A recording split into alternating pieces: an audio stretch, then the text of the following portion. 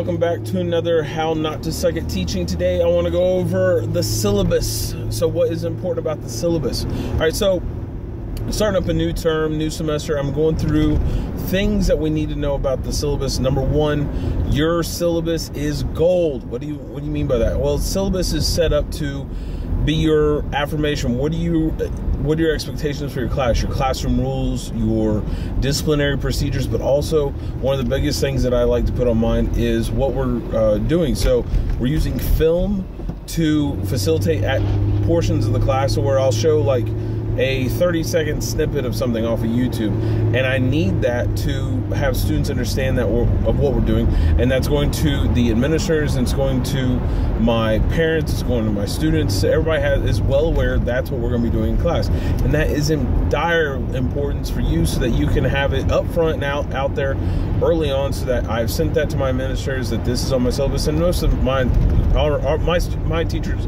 that my administrators already know that I do that, because I've had this conversation with them on several occasions of I need to do this in my class because it furthers the facilitation of the learning.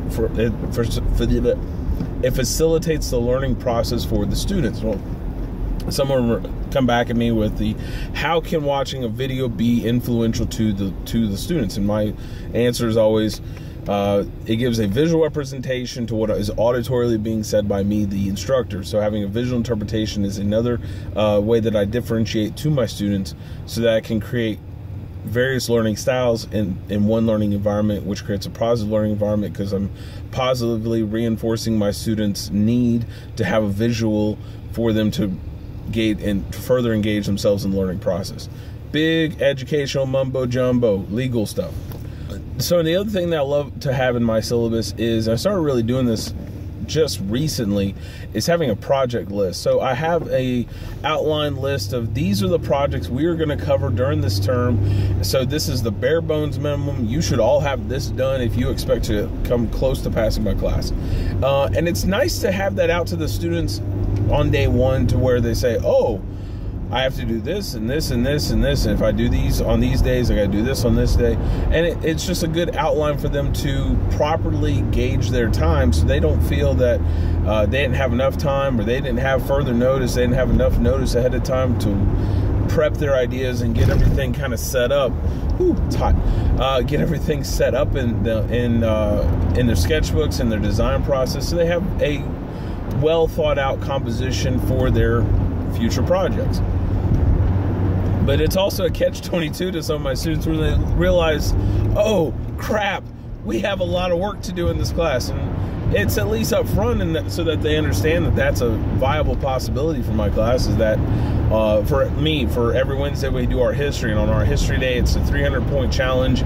If they don't get all parts of that done, it's not going to be a passing grade for that section, and that section is weighed at 45% of their overall grade. And that's not me who's coming up with those numbers, that's the county. County came up with those figures. So that just goes into the for us it's called a guided practice or group learning structure, which is what that falls under.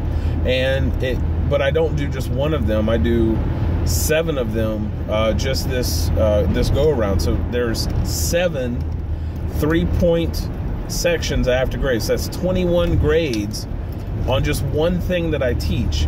And so it gives the students a lot of opportunity to make those grades, but at the same time, if they miss a couple days, that's a huge hit into their grade. Or because I had some students last term who they forgot to do part 3, so they failed that section. And no matter how many times I retold them, like, you got to do this one section. Here, take the time right now, go do the section. Then they didn't do the section, so it still came back to bite them. But it's up front, day one. They know what's there. It's allocated on the spreadsheet, so they know what to do and hopefully get a good, decent grade. All right.